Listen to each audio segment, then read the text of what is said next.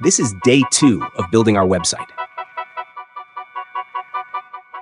Today, we're creating the index.html and style.scss files inside our project.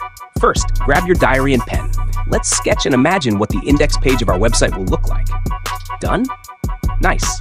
Looks clean and attractive, right? Now, let's code. In this series, we're writing all the code manually, no AI-generated code. But yes, we do use AI to solve any errors we face during development. As we build, you'll see the coding process with some chill background music to keep things engaging. And just like that, the code is done. But hey, I'm not just a developer. Right now, I'm also editing a client's video. Yes, I'm a video editor too. Want your video edited professionally? Contact me on Instagram. I'll definitely reply.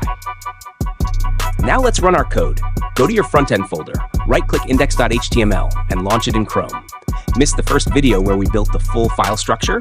The link is in the description. Go check it out. Thanks for watching. Follow for more, and I'll see you in the next one.